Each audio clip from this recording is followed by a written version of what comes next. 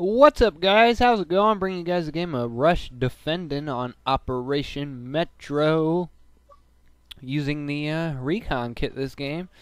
The L96 with the 12 times zoom and whatever the hell it's called, straight pull bolt, whatever. I believe that's all I got. I'm rolling with the MAV and defending this first base on Operation Metro, which is very familiar from playing the beta so goddamn much. So pretty much just do the standard strategy and push up to their spawn and just spawn kill them. Because if they don't push up, then they get spawn trapped, and that's their own damn fault. But whatever.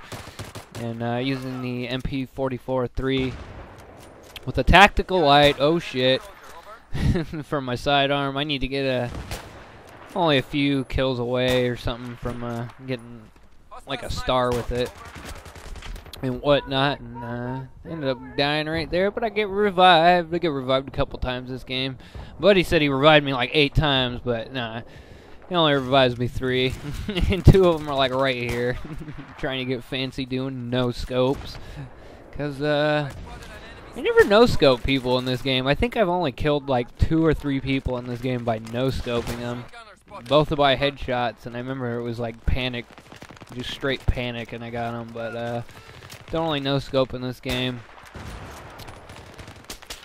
But it's fun to try. Not really. I don't even try it. But yeah, just pretty much standard for defending Operation Metro. And do this with any kit right here. Just push up and in the front and take them out coming out of their spawn, because you got a lot of cover.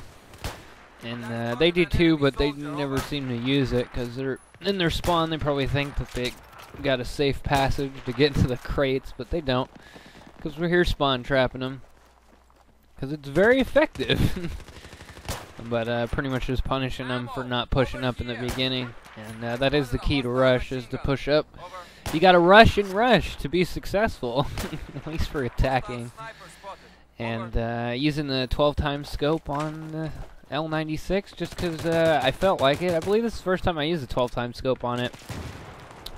And I actually really like it, and I use it all the time now. I hit that guy with the quick scope and finish him off with the pistol, but I actually really like the scope. It just makes it a little bit easier to hit people with headshots from a little bit greater distance, and I don't know, it just seems to work fairly easily, and I do enjoy it, even though I'm not sniping people like way the fuck across the map like people usually use it. I don't know, I prefer the more medium long range engagements with them. So like that distance right there, like my max of what I even like to use these with. So I like to be a little bit more up into the action when using these, and I just do a lot better. I'm way more accurate, and I could be way more effective picking off people in the face. But I missed this guy a couple times. I get you though, I get you. And yeah, L96 is probably my favorite bolt action. I don't know, it's a toss-up between this and the M98B. But I do like the 10 rounds or whatever, 11 with the one in the chambers. So that's why I use this one. And I never get lucky with the M98B to get one-shots that aren't headshots, like even at close range, any range. So I always got to 2-shot them anyway, so I just use this. And I got more bullets to shoot at people with, and don't have to reload as much. But yeah, I really like this rifle just because it got really low bullet drop. Like it feels exactly like the M98B as far as like the sniping is. Just the damage is a little bit different, and you got more bullets, so that's why I kind of like it. And, ooh, get lucky, get headshotted. You got owned. But I don't know. People ask for like sniping tips and stuff, and I can't teach you guys how to aim. It pretty much just comes with practice. And, you know, I definitely recommend playing a little bit more closer range. It makes it a lot easier to hit people, and it's definitely not something that I recommend doing if you just, like, first game of the night or something like that. And I always do bad when I snipe the first game that I play of the day or whatever. So I usually like to get warmed up and before I pull out bolt action, and then on top of that, when I'm in the game, it usually takes me a minute or two before I could even really start hitting people and whatnot. And, I also like to use the squad cover perk with it, because getting suppressed does affect your shot, your accuracy. So that definitely helps out.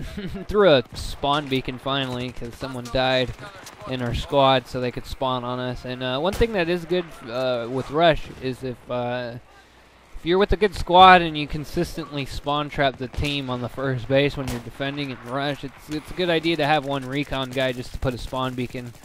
Because when you push so far up, you can't spawn on your squad mates, but you can spawn on the spawn beacon. So that's just something to keep in mind. And it does help you maintain a presence, because you know, at any time we could have got pushed back. You know, all it takes is all of us to die real quick, and then you know, they could push up and make their way to the MCOM. But fortunately, they were not successful in doing so. But I had a lot. Everybody has a lot of practice on this map from the beta. 'Cause I think I had like 28 hours in the beta alone, something like that.